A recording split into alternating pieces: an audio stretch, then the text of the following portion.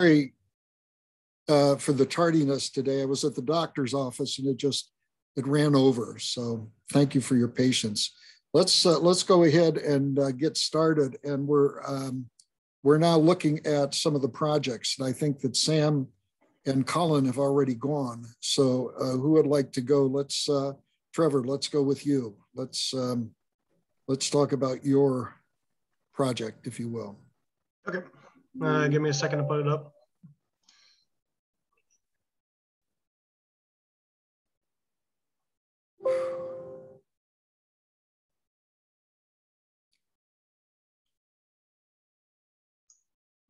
Can everyone see my screen okay? Okay, yes. All right, so this is my laptop, the world's newest detective mystery author. And so start, so some inspiration behind this. I'm a huge fan of reading. I really like to read a lot. And another part of it was my sister, when she was on Thanksgiving break, the family she was with had watched a bunch of Hallmark movies. And she said by the end of it, she was like, I watched so many movies, I felt like I could just, recite an entire plot line of a Hallmark movie from scratch, just make up my own. And I was like, oh, I've heard some things about people doing that with like infomercials. So I wonder if I can do that with like a Sherlock Holmes book. And so I looked online and I found a book, an online text that didn't have a lot of unnecessary space in the beginning of it. And came up with some pretty interesting results. So how does it work? This is different than normal approach to text generation because normally you just guess entire words based on the surrounding words. However, this neural network attempts to predict the most probable character given a previous sequence. So you put in a sequence of characters and then the target sequence is shifted over by one. So for example, if you have a sequence length of 6 and you have an input sequence of just Holmes, but without the S at the end, you shift it over to the right by a single character, then the target sequence is Holmes without the H. And so as it passes through the total sequence, the layers attempt to predict the likelihood of the next character. So it uses an atom optimizer, which is just a replacement optimization algorithm to minimize loss. I initially started with the first paragraph from the short story, The Adventure of the Engineer's Thumb. I felt like that was an appropriate short story to choose by Sir Arthur Conan Doyle. And with the word Holmes as the start of the input sequence. Using the first paragraph from the short story, I started with 3 separate generations, one with 64 epochs, one with 150, and then the third generation with 200. Now, Trevor, was this your own software or using something like GPT-3 or? Well, this is using TensorFlow. TensorFlow, yeah, okay, TensorFlow. But what set of programs in TensorFlow? I guess. What do you mean, like the functions and stuff using? Yeah, or was this a program which you just was available in TensorFlow? No, this is something that I had to come up with using like Keras models and whatnot to build my own training model. Okay, please go ahead. So the number of tests within each epoch was dependent on the number of unique characters within the selected training sequence. Which ended up being around 74, 75 unique characters per paragraph. And then, however, after the first trio of generations, the text was mostly illegible, and I'll show that later. So I included the entirety of the second paragraph and increased the epochs to 300, which resulted in much better text generation. And so to start off, this is the first paragraph. I won't go ahead and read it, but as you can see, it's just the first paragraph of the short story. And I'm actually going to zoom out so you can see the change in text. As you can see, there's a lot of red lines. The first generation produced a lot of gibberish. However, you can see some of shorter words such as I, and, had, said, he, care. A lot of the shorter words were actually able to be properly predicted. Well, so Trevor, what was this trained on? I don't get what it was trained on. So it was trained using the first paragraph. It goes through and like blocks out sequences of text, trains it using the blocks of text, goes through and comes up with a model out of that, and then generates an entirely separate paragraph all on its own. So the only training data was this first paragraph. Is that right? For this first set of generations, yes. Okay, go ahead. And the way it starts off is you give it an input sequence or the input phrase. So the input phrase was always just Holmes, and to see where it came from there. So this first generation, a lot of gibberish. Second generation, you can see as some bigger words are starting to become more prevalent. You know, opened, corridor, breakfast, search. There's a full sentence here. I am sorry to have interrupted you. As you can see, however, there's still a lot of gibberish in terms of apostrophes and quotation marks coming out through this. So what happened between the first and the second? I'm not getting the details here. What happened between the first and the second generation? What did you change? I changed the amount of time, or the epochs, which is the amount of times that it goes through the training set. So I see. Okay. Oh, I see. Okay. Yes. Yes. You have that at the top. Good. Okay. Go ahead. Yeah. So then in the third generation, I bumped it up to 200. However, I didn't see much change between the total number of words that weren't complete gibberish. And so noticing this, I decided to increase the training set to include the second paragraph as well. And then I bumped the epochs up to 300 and was able to actually obtain this here paragraph. As you can see, there's only 6 words that are misspelled. There's a single grammatical error, but and then I'll zoom back in. It's actually starting to produce full sentences. Granted, the second sentence here is a bit of a run-on, but it is starting to produce full sentences and even some quotations with themes that have, what was it? It still follows the same train of thought. So for example, in this long run-on sentence, it talks about landing in a rose bush and his hand was throbbing painfully. And so you can see that the neural network is beginning to string thoughts together using this generative capability. And so what could be improved? Increasing the total number of paragraphs in the training set. Okay, so this was you're using a GAN here or something? I'm just using a recursive neural network in order to go through and check the text. Okay, well, that recursive neural network needs trained by more than just your first paragraph. What else was it trained with? Well, that's why I added the second paragraph. And well, even 2 paragraphs is not enough to train a recursive neural network. Well, or are you claiming it is? So because there are still issues in this 4th generation, no, it isn't enough to train it. However, there was a large area of improvement between using 1 paragraph versus using both paragraphs, at least to begin with. Okay, go ahead. So yeah, by, like I just said, the increasing the number of paragraphs to decrease the total amount of spelling errors and grammatical errors. However, the neural network does tend to produce more run-on sentences.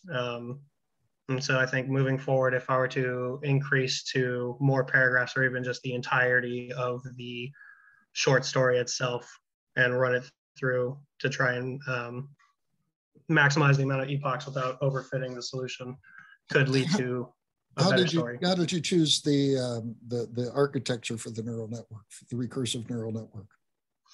So it was a, in the text generation part of it, I'm taking Dr. Dong's deep learning class, and we had talked about using recursive neural networks for just word generation.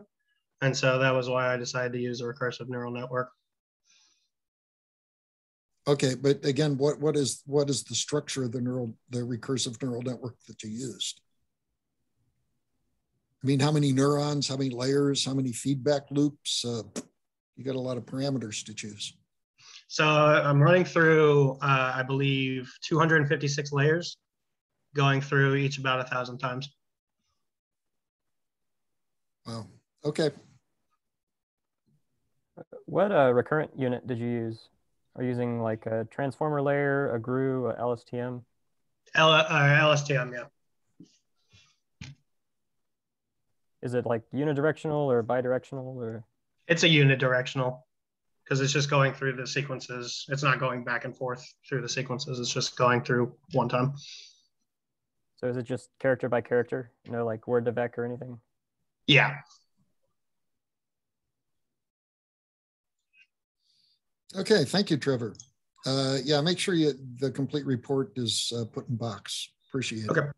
Okay, Matthew, you ready? Yes, sir. Can you hear me? I can hear you just exactly right. All right. Let me once again figure out how to present. Nope, then Zoom went away. Okay, while you're doing that, I am going to move. You notice I am not in my normal fancy place today. And that was because of a lot of things going on. So just let me move here. Can you all see my screen? Yes. All right. All good? Is good. All right. I'm making a correlational neural network that is to detect springs from satellite imagery. I call it SpringNet. So the tools that I'm using, of course, Python. I kind of chose at random to do PyTorch as my framework. And then I'm working I started off developing locally, and due to the presentation that we saw, decided to move over to, that was Justin's presentation, right? I decided to try it out on Colab. So here's the data that I've got. There's a site called databasin.org.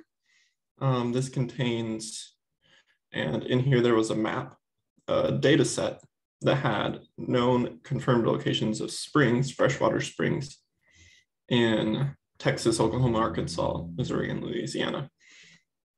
And for each one of these points, the data set contains the longitude and latitude of those spring locations. And this data it's a special format or file format called GIS, Geo Information Systems. I believe that's what it is.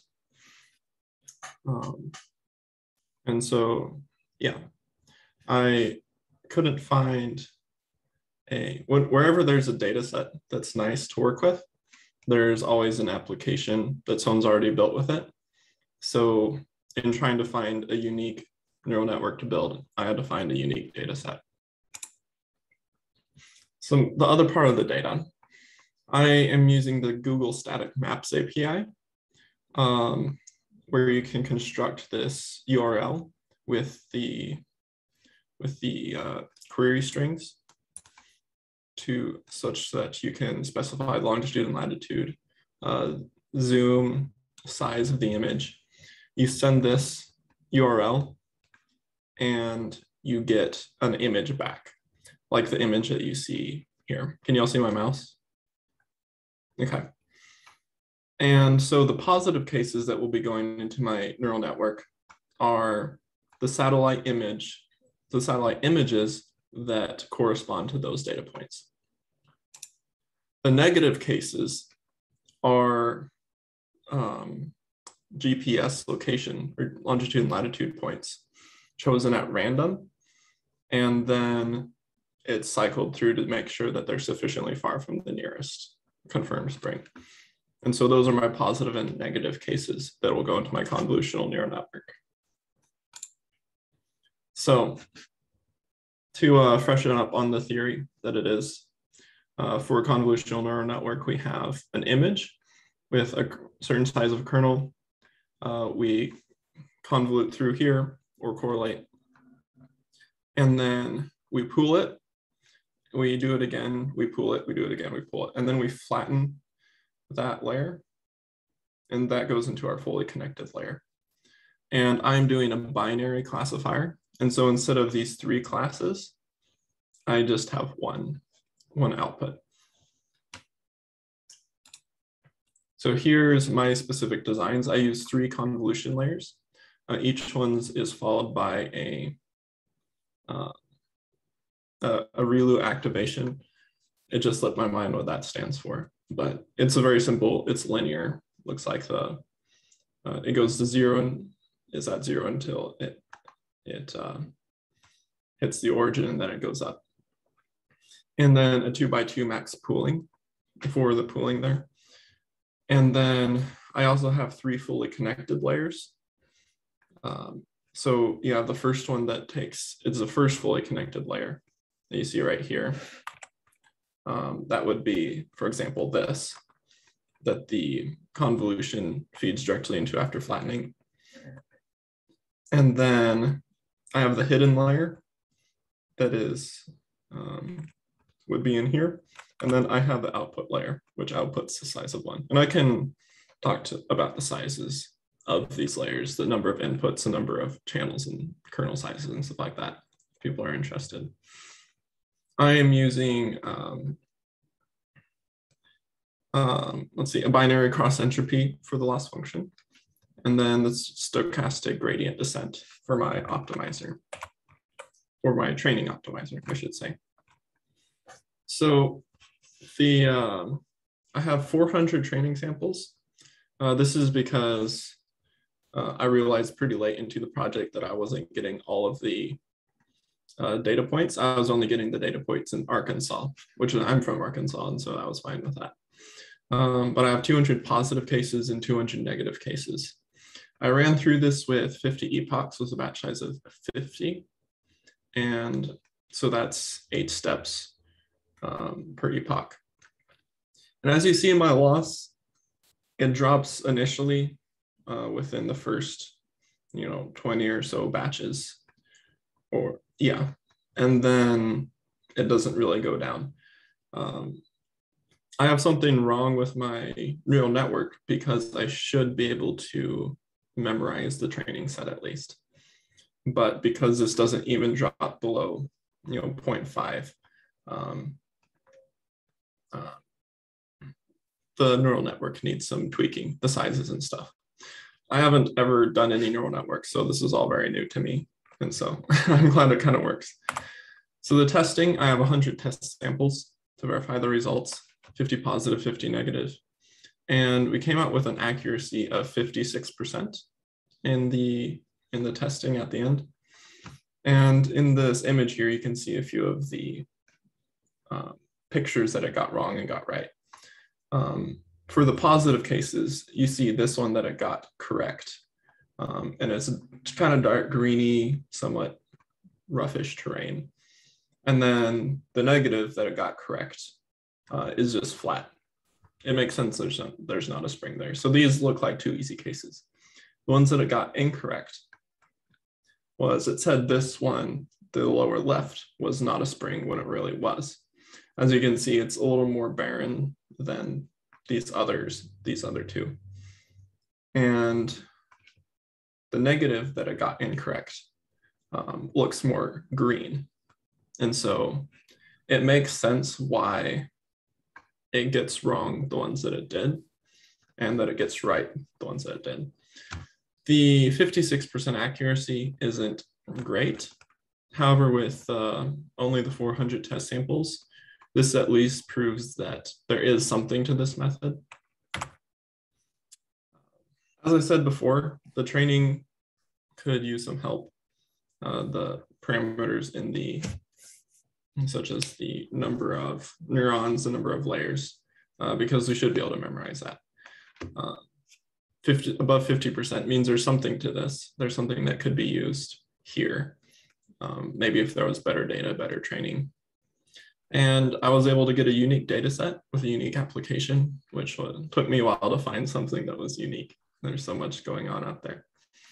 And then there is a lot of data sets out there with this GIS format, and satellite imagery is something that's updated. You can get subscriptions to get live, within a few days of old satellite images. And so that opens a lot of options. To improve it, could have more training samples, for example, figure out how to get the ones from Texas, Oklahoma, Missouri, and Louisiana. Instead of just having an RGB image, we could do something like altitude or some other type of image. It doesn't have to be just RGB, a picture. And then, of course, as I mentioned, refining the neural network structure and a little more experience with neural networks, because this is my first time. So I think that's all I have. Now, what would you get here? Okay. In case anyone wants my resources, I found this tutorial very helpful. Any questions?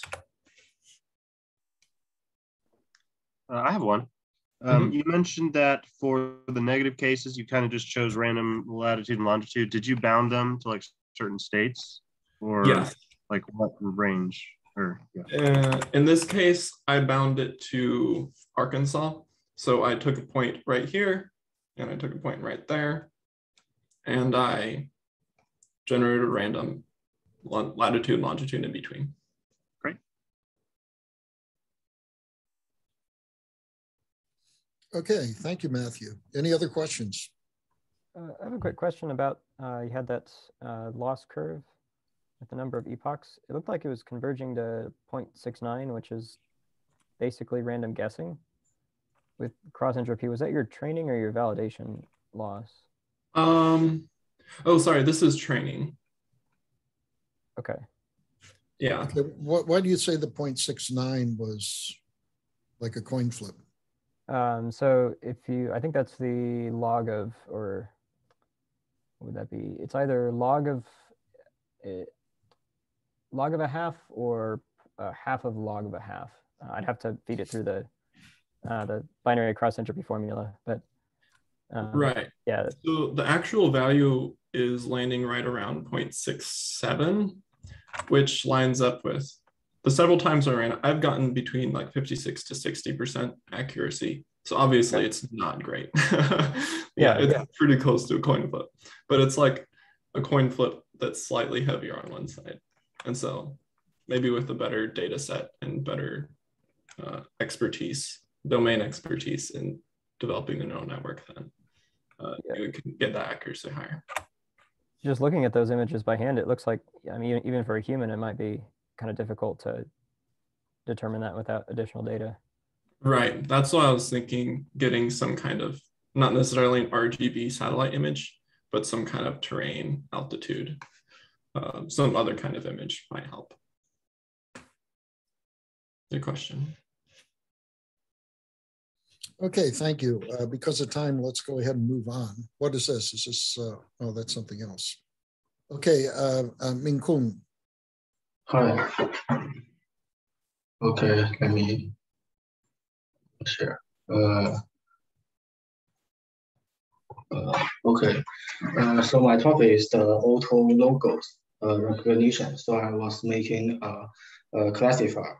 So I choose 5 classes of the logo: BMW, Honda, Toyota, Nissan, Ford. I just want the computer to recognize which logo is what. So the data set sources, I just download the pictures from the Google image. So for example, these are the logos for the one logo that is Toyota. So this is one data set, and I have the training data and the test data. And for example, this is my training data for BWM, and this is my test data for BWM. And you can see actually the data is there's not so many data. This is because actually the data is actually really limited. If I have time, and maybe I can find more data. And I was using the Python and use the Jupyter Notebook, and the software I use is the TensorFlow. And so first of all, I need to locate each of the directory, the image in which kind of the directory. And then I have the pre-processing of the image. I need to, for each of the for each of the tester and the training data set, I need to resize the image to 64 to 64 pixels. Actually, that's 64 by 64 by 3, and 3 means RGB. And here's something like I need to choose the 64 by 64 by 3 by RGB because some of them are grayscale. I just discard the grayscale. I choose the RGB files, and then I make the X and Y. So X means the image, and Y means the name of the name of the class, like BMW, Honda, Toyota, Ford, and Nissan. So the next part is the normalization. So I need to normalize it to divide it by 255. And next part is the training part. So I use the TensorFlow, the cars, and import this. Then this is the neural network that I built. So I have the convolutional 2D network, the max pooling, and the flattened and dense layer. The output, I make it as the dense layer is 5 because I have 5 classes. And optimizers, I have added losses, sparse, sparse categorical cross-entropy, and matrix accuracy. And finally, I need to predict my model. So and I see this is I use my test data to predict, and we can see the evaluation. The accuracy is about well, actually it's about 0.62, and this is the I also compare with different classes. So I just reduce this to 4, 3, 2. We can see that the accuracy is actually increased. It's actually increased because we have less classes, so we don't have too many classes. So it will be easier for the computer to classify which class is which. And I think the problem of my accuracy, the accuracy is not too high. I think this is because I don't have so many image, but it's something like it works because I think because the logos is relatively easier to recognize. So when the computer is featuring this logo, so it will something like the argument will be more obvious.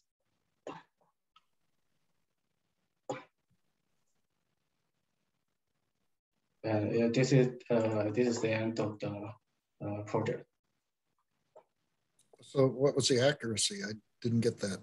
Oh, the accuracy here. The accuracy is here is 0.62. Okay. It seems to me to be a pretty simple problem, with the clarity of the logos that you used. Do you agree, or do you think it was? What do you think? I'm not quite sure, but I think the thing is that because I have more classes, so the logo, or maybe the benefit of the logo is that it will be easier for the computer to recognize. Okay. Okay, well, for purposes of time, let's go ahead and move on. This brings us up to Innocent now. Innocent, how you doing?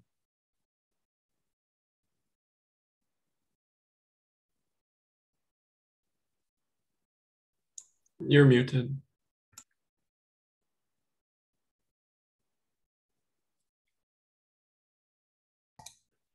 Yeah, I noticed that I was muted. So let me just share my screen here. First of all, start the presentation.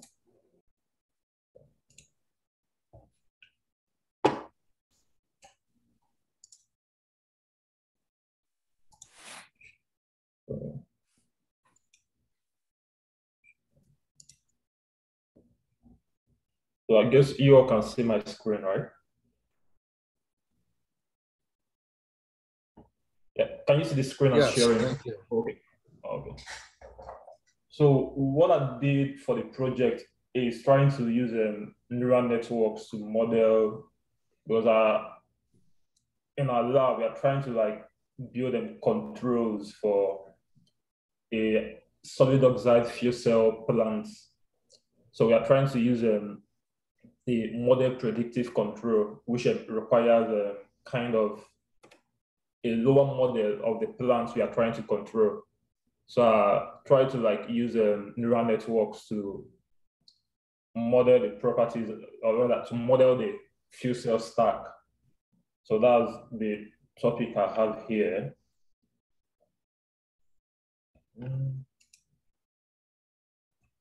Okay, here you go. So yeah, I've been trying to move to the next page, but it wasn't working. So an overview of what I'll be talking today is give a bit introduction of what the fuel cell stack is all about. Then talk about the NACS network that I use to create the model, and probably the designing of the model and the training process, and then we look at some results that was used to validate the model. So basically, a solid oxide fuel cell is basically a device that has a kind of similar properties as a battery, we all know. So, but in this case, it uses hydrogen as its fuel. So it has like a very high efficiency. I guess I'll just skip this part because this is basically not what we are kind of interested in. But if you're interested, you can see some properties of the fuel cell. So like I said previously, we are trying to like use an MPC to like develop a control for the plant. And for that, we need a low order model in order to implement the MPC. So for the NACS network, which stands for the nonlinear autoregressive and exogenous model, that's like what I use because it has the properties of being able to like predict, to do some predictions. So algebraically, this model can be represented by just a function of the previous outputs with the previous external inputs and the current external inputs. So the model basically just takes the previous inputs and the current input and also the past output to be able to like predict what the next output should be, which is basically what we need, a model that will be able to like give us a prediction of what the next output of the plant should be. So basically, the dynamics we are kind of interested to control is basically the voltage of the fuel cell stack produces, the fuel utilization, which is kind of a very useful property for the fuel cell because it has a lot to do with the health of the fuel cell stack. Then we are also kind of interested in the temperature. So one interesting thing in this project was at first I tried using just a single NACS to model these three dynamics. That's trying to like get these three outputs using just a single model, but was quite unsuccessful. So what I did was trying to like model them individually to like get a single model that will be giving me like the voltage and output, and another one that will be giving me like a prediction for what the fuel utilization of the stack is. Then another one to like predict what the temperature is. So now comes the issue of being able to like select what the necessary input to the models should be. So I have to like resort back to some equations, equations of the dynamics of the plants of the stack. So from there, using what we have here, I was able to pick up the properties that affects the voltage to the kind of the pressure of the hydrogen, pressure of the water that is produced, pressure of the oxygen, and like you have to like also feed in the previous predicted voltages to the model. Then for the temperature, I had current, voltage, the mass of water that is moving in and out, mass of hydrogen, then the time, and like always, the previous temperature predictions we have used as the input to the temperature dynamics model. Then for the fuel utilization, we have the current, hydrogen and the fuel utilization. Then in order to generate the training data to be used for the training of the model, because what we have is more of a mathematical model. So we have to like excite the plants. So these inputs we are sent into the plants in order to like get the readings for the necessary data I need to build the model.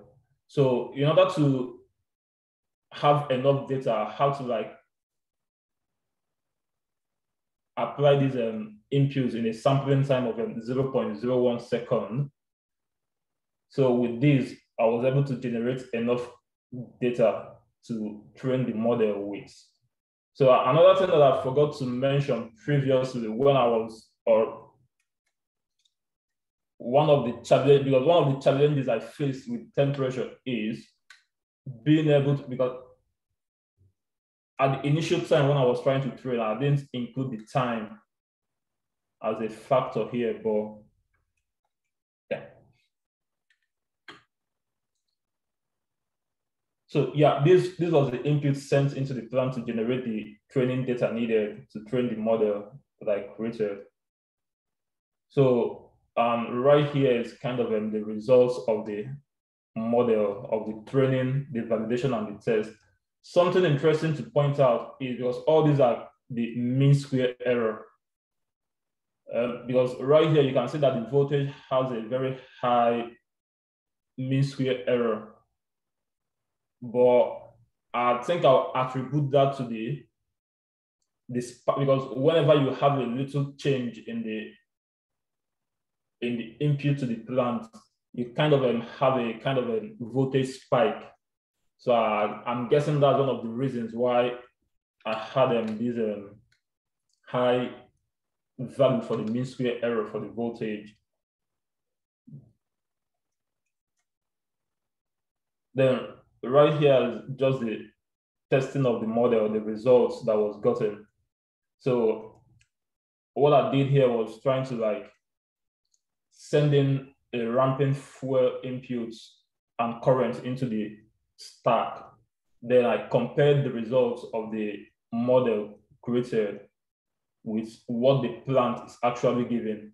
So right here, you can see that we are, the model is doing a very good job in predicting what the value should be.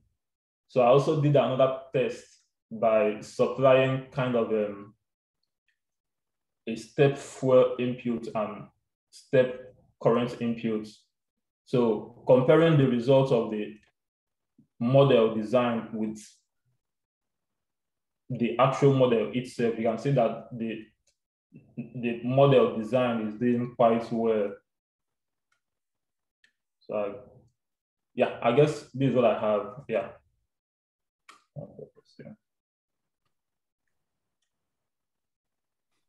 Okay. So, yeah, if you're wondering, I did all this using the neural network toolbox in MATLAB.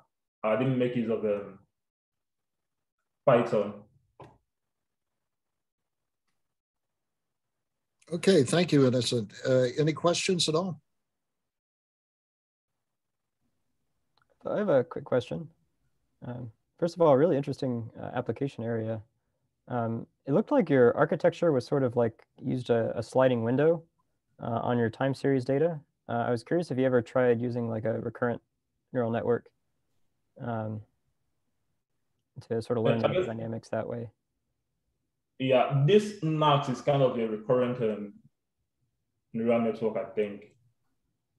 Oh, is that like kind of a folded view of the network? So like, is it implicitly passing variables to the next iteration, or is it sort of implicitly recurrent, where you're just passing in the previous time values? I guess I'm not getting your question, sorry. Or I guess like, is the neural network taking in, the time series data in a window up to the current point, or is it, are you actually training, like, are you training it on long sequences where between showing it the next data point, it's actually maintaining an internal state? Or is it sort of stateless, meaning you're sort of like feeding in chunks of the time series data? Yeah, I'm kind of so what I did was I had to like select like 2 previous time steps. I don't know if that answers your question. Okay, yeah, I think it does. I've never heard of this model before, so that's why I'm kind of curious. Okay, good. Thank you, Colin. Innocent, anything else? No, this should be all for now. Yeah. Okay, anything else from anybody? Okay, I think we'll stop here and we'll start the paper summaries on Thursday. We have 2 more classes. That gives each of you about 20 minutes to give your paper, okay? So make sure that it's something that even I can understand, okay? Make it nice and clear, and don't assume anything. Okay, any other comments or anything before we call it a day?